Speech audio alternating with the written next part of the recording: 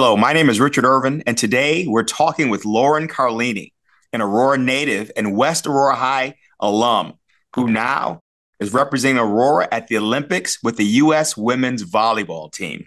Lauren, what an honor this is to talk to you today. How are you doing? I'm doing pretty good. Just preparing for the Olympics here. We just finished one of our tournaments. Not necessarily a prereq to the Olympics, but a really good training opportunity for us. And got a couple more weeks here until we leave town and get to take on the world. So very much looking forward to it. And when you say the world, you're really taking on the world, the Olympics around the world. Oh my gosh. Well, what was your reaction when you found out you made the team? Yeah, for me, it's kind of been it's been a long journey. I started with the team in 2017 and was an alternate for the 2020 2021 Olympics in Tokyo. And so there was a huge sense of heartbreak at that time. And of course, this also like dogged determination to not let that happen again in another 3 years. And so when this announcement came a couple weeks ago, it was just you never can be too sure, right? You're playing with some of the best, if not the best players in the world. And so the opportunity to not only compete against them every day in the gym, but to be able to be teammates with them, it's just a huge blessing. And so when I got the news that I get to be one of the 12 to represent each other, but also this country at the pinnacle of sports, there's no there's just no greater opportunity and blessing. And I'm very grateful that I get to wear that red, white, and blue. Well, if you are playing with some of the best in the world, that means you are one of the best in the world. And we absolutely believe that. So what does it feel like to represent your hometown, the city of Aurora, in the Olympics? Yeah, I love being able to go back home. I still have family in Aurora. And so that is still very much home to me. Being able to represent, obviously, a city that was just a huge integral part of my development and growing up. And a lot of my friends, that's where those friendships started.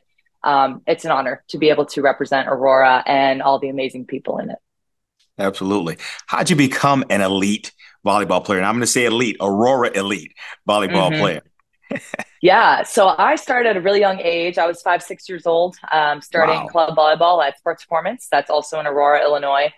And I played there for 11 years, got a full ride scholarship to the University of Wisconsin-Madison. Go Badgers.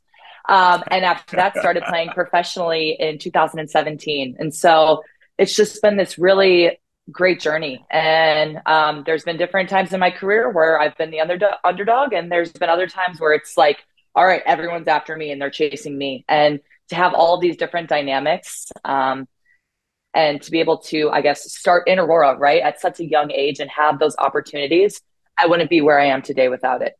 Absolutely. We are clearly not the underdog anymore. You're the top dog now. Thanks. And who was the biggest influence in your volleyball career? Gosh, I get that question a lot, and I wish I could say there's like one person or one player that really had the impact on me, but I never wanted to be just like someone else. I wanted to be me and what was authentic to myself. And so I took bits and pieces from different players. So a lot of them are still in the Chicagoland area. Kelly Murphy, who played at Sports Performance, who was an Olympian in Wow. 2016. Kelsey Robinson, who's one of my teammates now, taking pieces and kind of how she played. There's also non-volleyball players, Peyton Manning, JJ Watt, who was a Wisconsin alum. There's different athletes that I took a lot of different characteristics from and kind of molded it into the player and person that I am today. So I wish I could say one specific person, but there's been way too many great people, coaches, and inspirations in my life. Absolutely. All their inspirations added to your greatness. What is your favorite memory of playing volleyball here in Aurora? Yeah, I think for me, all my friends, we all live in different places in the country now. And I just look back so fondly on those memories at Jewel Middle School, where we went literally undefeated for like 3 years in a row. Um, Wow. and, and one of my favorite coaches, Sue Ludwig's, who was the coach at Jewel Middle School. I just look back on those years very fondly, getting to play with one of my best friends. And then, of course, doing the same in high school.